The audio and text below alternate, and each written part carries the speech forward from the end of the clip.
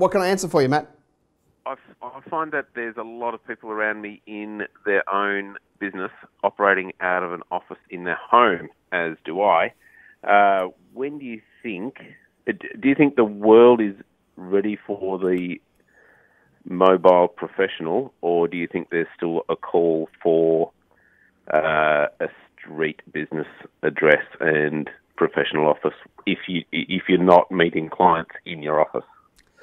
I reckon it's a great question, and I reckon it's one of the beauties of 2018 or the last 5 to 10 years is that it's socially acceptable to start your business at home, right? So I mean, for me, I kind of war against two thoughts. My big thought is this: I war between if you want to run a legitimate business, at some point you need to be in an office. Okay, I think there's a huge amount of kudos that you get from being in an office. I think there's a huge amount of kudos you lose by not being in one. So I think long term, I think it's a play that everybody should make. Okay, I don't really go in for the autonomous team work from home thing. I think every time I've seen that tried, it ends up as a disaster. So I think it's great to bring your team together, even if it's not always, but have a place to bring them together.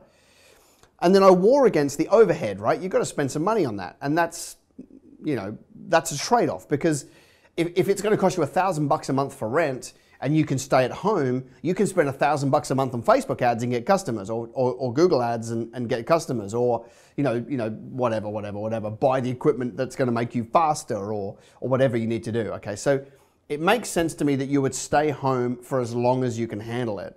But I do think that when you make the jump from home office to office, and that's made so easy now with co-working spaces or hot desking or whatever, when you make that jump, something shifts in your head where you start to see your business bigger and you expect more from your business.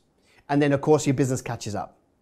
So by putting yourself under a bit of pressure and going to get an office, you will grow your business because it forces you to lift your vision, lift your game, lift your activity to make sure that you can achieve that. All right. So in my mind, like, the short answer for me is, yes, stay as long as you can, but don't let it become a culture, right? Like, stay in your home office, save the money, redeploy it. When your business is growing, at some point you've got to make that jump, and it will actually help you shift the way you think, and you will start building a bigger business by default because you just took on the overhead that you're going to have to go pay for. And it makes you just think about a whole bigger game. And the public will reward you because there'll be a public space. Like when a professional services person says, meet me in a coffee shop, I always get a bit sketchy on that, okay? Doesn't mean it's not always a good idea, but when there's the option to meet them in the office, I think that's a great idea.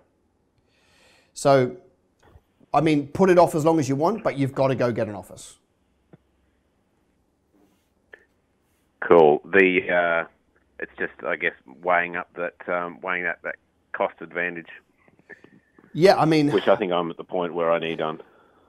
Yeah, and I think it depends what you need most right now, right? If somebody is absolutely scratching around for every dollar to eat, then I'm like, yeah, don't get an office, get customers.